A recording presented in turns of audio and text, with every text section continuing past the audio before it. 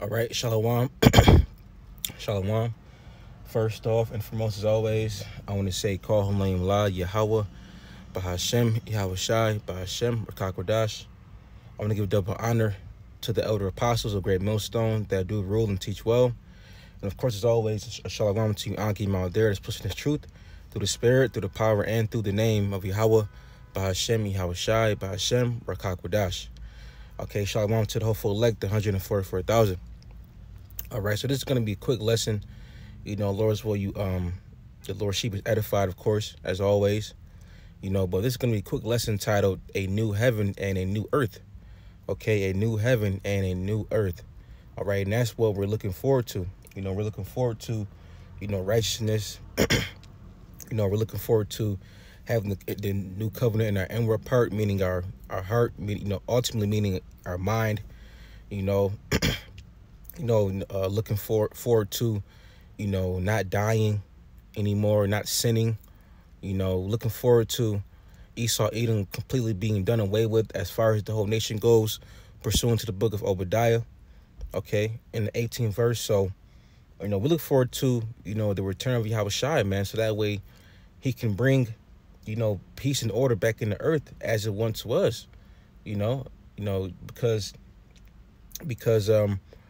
this place, the earth is made because the Lord made earth to be paradise, the Eden, paradise, and in this place at one point it wasn't as wicked as it is today, so we look forward to, everything being back in its rightful order. Okay. And so starting off, this is the book of Isaiah.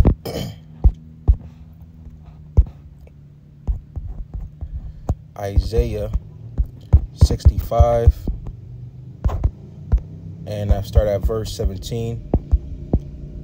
All right, and it says, for behold, I create new heavens and a new earth, and the former shall not be remembered nor come into mind. Right, so the Lord is gonna destroy this place, destroy Babylon, destroy, America. Okay, the Lord is gonna completely, make this place desolate. Okay, this society, as that's being ran by Esau, Edom, is going to come to naught very soon, according to biblical prophecy, according to the Lord's word.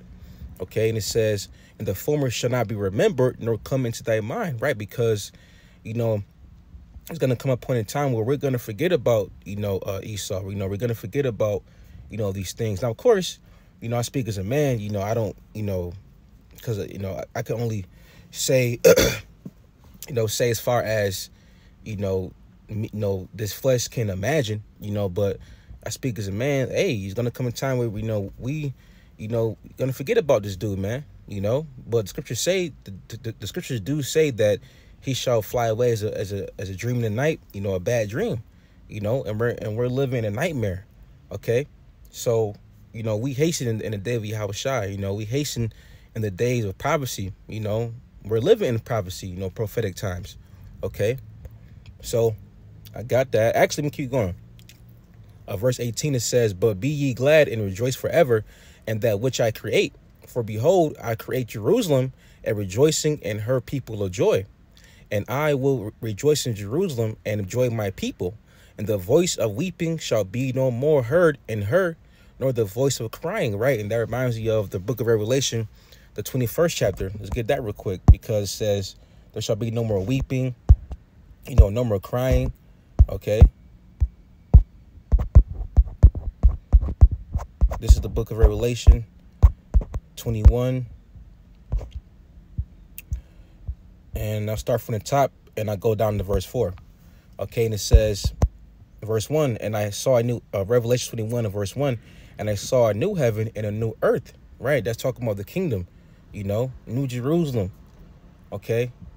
The new rulership in the earth that will be righteous. Okay. For the first heaven and the first earth were passed away, meaning this rulership right now, Esau, Edom. Okay. This moment in time that we're living in, and there was no more sea. And I, John, saw the holy city, New Jerusalem, coming down from heaven, coming down from the Most High out of heaven. And that's talking about the elect. Okay, New Jerusalem. You know, they're gonna coming down with those new bodies. Okay, you know, those, you know, spiritual power. Okay, everything, man. Everything's gonna be brand new. All right. It says, prepared as a bride adorned for her husband. Okay, and the husband is too. And who is the husband? Okay, Yahweh Shai. All right, and the bride is who? The elect. Okay, the New Jerusalem, and the husband. You know, the bridegroom is Yahweh Shai. Okay, verse 3, and it says, and I heard a great voice out of heaven saying, behold, the tabernacle of the Most High is with the men, and he will dwell with them, and they shall be his people, and the Most High himself shall be with them and be their God. All right, that proves that we're chosen. Okay, that the Lord chose us to be his people, the Israelites. Okay, but starting off with, you know, the elect, because right now, you know, only the elect are praising and calling upon the name of, you know, Yahweh Shema Shai. Okay, and then ultimately the rest of the nation will follow suit, because right now 2/3 of our people, you know, they're unclean, you know, but in the kingdom, you know, they're gonna be right. Okay, because only a special remnant, which is the elect, are going to come back to Yahweh Shema Shai. Verse 4, here's the point, and it says, and the Most High shall wipe away all tears from their eyes, and there shall be no more death. Right, because, you know, in the kingdom we're gonna be, you know, we're gonna have the laws in the inward parts, pursuant to the book of Hebrews, the 8th chapter. Okay, around the eighth verse. Okay, and being that we're gonna have the, you know, the laws in the inward parts, you know, we're not gonna go off, we're not going to sin. Okay, and the wages of sin is death, so we're gonna be living for all eternity. Okay, and it says, no more death, neither sorrow, nor crying, neither pain shall there be any more, nor crying, neither shall there be any more pain, for the former things are passed away. Right, going back to Isaiah 65, it said that. It said, you know, the former things are basically done away with. You know, talking about, you know, this life we're living in, you know, this temporal society that people call, you know, life right now. You know, because, you know, there's more to life than just Babylon. Okay, things are about to, you know, be shifted. Okay, the Lord is about to, you know, bring a power shift in the earth. Okay, and that power shift is Esau coming to an end and Jacob rising. You know, right now Jacob is rising spiritually. Okay, you know, the prophets, the servants, the men of the Lord, you know, we're rising spiritually. You know, the exceeding great army. Okay, it's like every day there's a brother popping up, man. You know, waking up. So call Lord Yahweh Shema Shai about Sharon Kakwadash for that one, man. All right.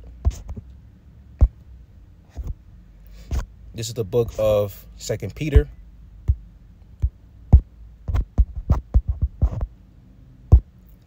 and verse 13, and it says, nevertheless, we, according to his promise, look for new heavens and a new earth wherein dwelleth righteousness. Okay. You know, let's read it one more time. I'll read it again, okay?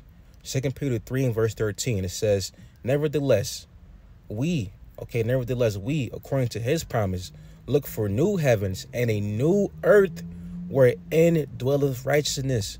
Okay? So that's what we look forward to. Okay? You know, we look forward to the Lord, allowing privacy to manifest. So that way we can go home, because, you know, the more that we're in the end days, and the longer that these days grow older and get close to the end, you know, privacy can happen, so that way we can get the hell out of here, man. Privacy must happen so that way we can be delivered. You know, the MOTB has to come. Okay, you know, the which is ultimately the hour of temptation. You see, you know, also too, Jacob's trouble.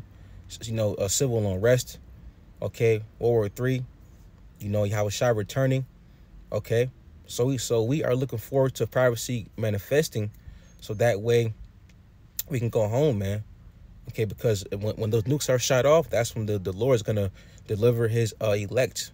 Okay, actually, let's get that real quick. You know, just to end off on that one.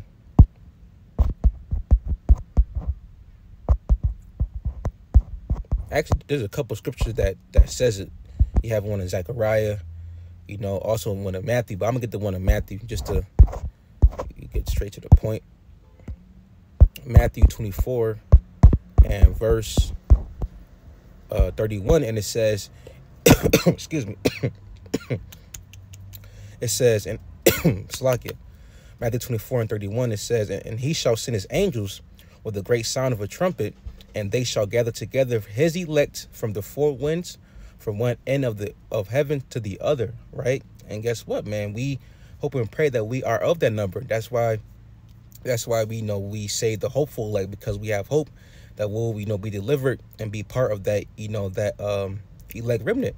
Okay, and also too, we hope excuse me, we hope to just see this place, burn, which it will be, but we just want to see it burn immediately. It's like it, and we just want to see this place go, man. All right, and which it will, but that's how much we want to see righteousness be established here on earth, man. Okay, so with that being said, I just want to say, call Lame La, Yahweh, Bahashem, Yahweh Shai, Bahashem, Kakwadash. Double honor being to the elder apostles of Great Millstone that do rule and teach well. All right, and once again, shalom to the Ankim out there that's pushing his truth through the spirit, through the power, and through the name of Yahweh, Bahashem, Yahweh Shai, Bahashem, Kakwadash. Shalom to the hopeful elect, the 144,000. And Lord's will, you were edified. That being said, shalom.